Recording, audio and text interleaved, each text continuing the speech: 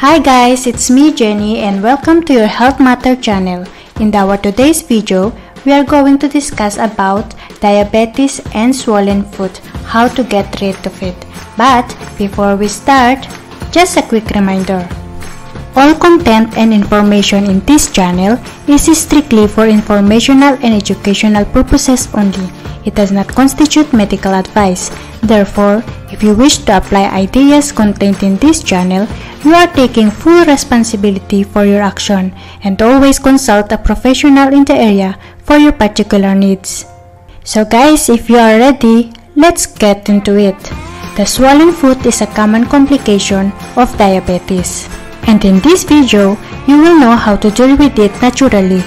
Let's talk a little bit about diabetes. Diabetes is a condition where the body does not produce any or enough insulin. Insulin is a hormone secreted by the pancreas. It helps your cells absorb sugar. Swelling in the feet and ankles is a common complication of diabetes. Watch this video to know how to deal with this problem naturally. If you have diabetes, you may have encountered swollen feet at some point in time. Sometimes, this becomes a chronic problem. Diabetes is a common problem suffered by many people around the world. Diabetes is a serious condition and, if left untreated, can lead to serious health complications. You get diabetes when your pancreas does not produce enough insulin. This leads to the accumulation of sugar in your bloodstream. If you do not control this condition or neglect taking the prescribed medicines regularly, you may suffer from damage to the lining of the smaller blood vessels, which can adversely affect blood circulation. This will lead to fluid accumulation in the legs, feet, and ankles.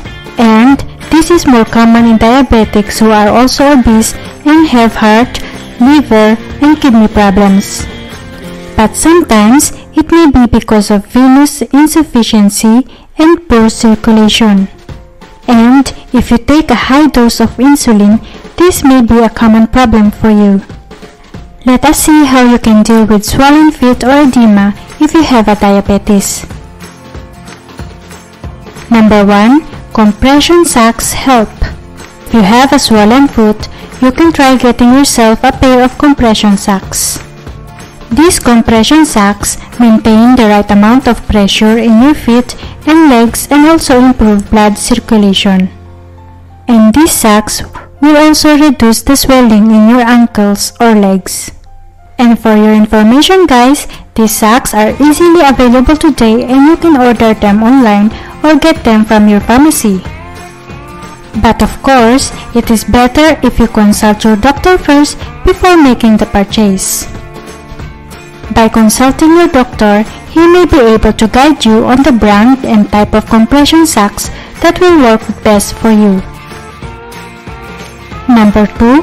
Put your feet up while sitting or sleeping.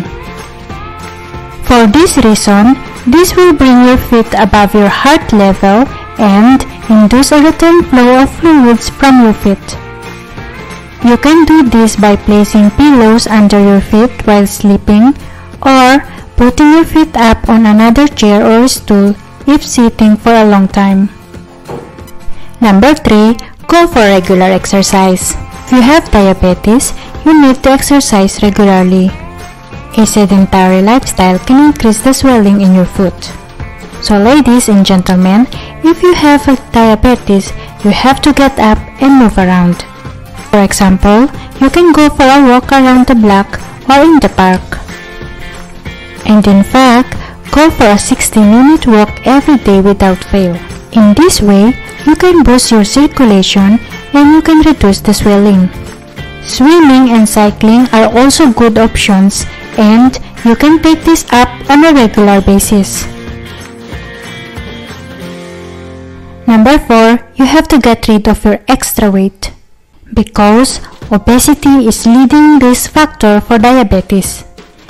If you get rid of your extra weight, you will not only bring down your risk of chronic complications like heart disease, but also reduce the pressure on your legs and joints.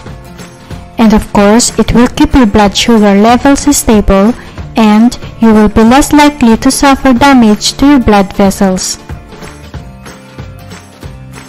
In number 5, limit your salt intake. Ladies and gentlemen, it's important to avoid excess salt intake. You can reduce your salt intake by, instead of more salt, use seasoning to add flavor to your food.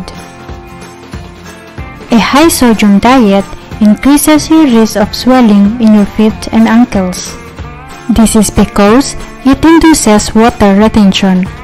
Just to be sure, you can ask your doctor about the amount of salt you must consume every day. Because eating too many salty foods can also make swelling worse. To cut back, eat more fresh fruits and vegetables, and don't purchase processed foods, and look for a low-sodium canned goods.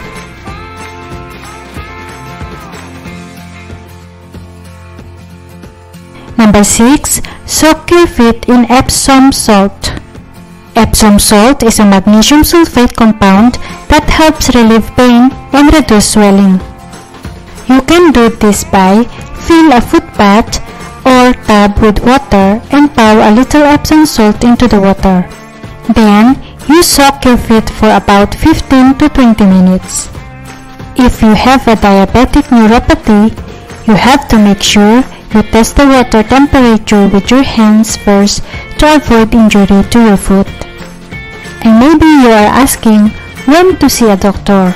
If your swelling is new, worsening, or generalized, you have to see your doctor, so they can diagnose your condition and determine which home remedies may be right for you.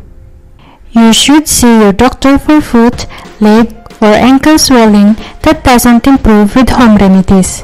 And you should also see a doctor for swelling that only occurs on one side of your body, because this could be a sign of deep vein thrombosis, which is a blood clot that develops in one or more of the deep veins in your legs.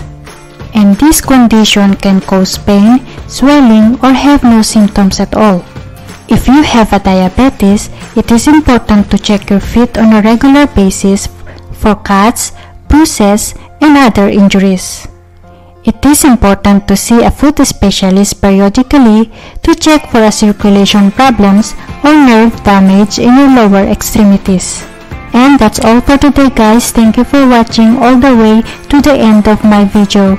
Just a quick, if you don't mind, please do me a favor, please hit the like and share button, and please don't forget to subscribe to my channel because it will really help to support my channel and I will greatly appreciate it. Thank you and have a blessed day all, and I hope to see you in my next video. Bye!